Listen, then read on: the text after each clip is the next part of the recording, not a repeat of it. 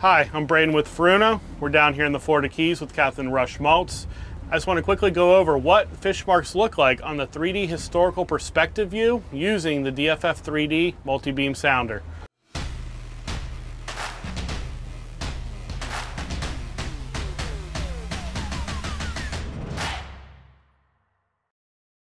So Rush, we've got the 3D view on here. You know, we've talked about a lot of instances in which you use this view, you know, when bottom fishing and looking for structure.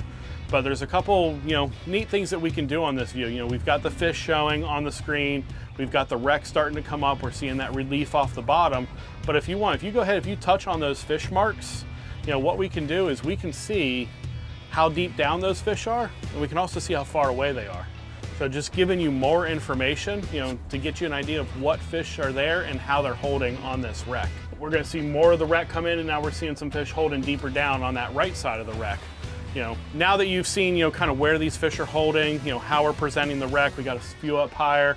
You know, what would you typically do now, you know, in this situation? Would you continue to use this view, or are you gonna go back to your, you know, traditional fish finder and set up your drift, or use maybe even the fish that are drifted feature as well? Well, both. I'm gonna continue using this view for a little while, maybe make a couple passes, really get a good idea. See on my graph here on my scale, I can tell exactly how deep these fish are, you know, where they're sitting relative to the wreck. I mean, it gives you a great view here. Yeah, that's good information. Here's the wreck, here's the fish, 125 feet off to the side of it, right? Yeah.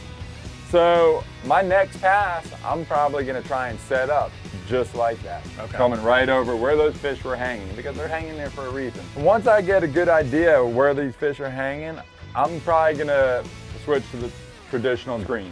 Yep. And what I'm gonna do is now I'm gonna look at that and try and decipher what kind of fish they are. And I have a good idea what different fish look like on that screen. Yeah. Yeah, you can kind of pick apart, you know, your predators from your bait a little bit easier on the traditional fish finder view, but this has given us a nice idea of how those fish are holding around the wreck. Yeah, here. This view is going to give you a good idea of area, where you want to set up. The other view is going to give you a good idea of what kind of fish they are, how many there are down there, and it's also going to break them apart a little, give you individual fish marks. Excellent, excellent. Well, thanks for explaining, you know, how you use this view, you know, on a day-to-day basis, you know, in your charter captaining, or, you know, when you're out with clients, whatever it is you're doing.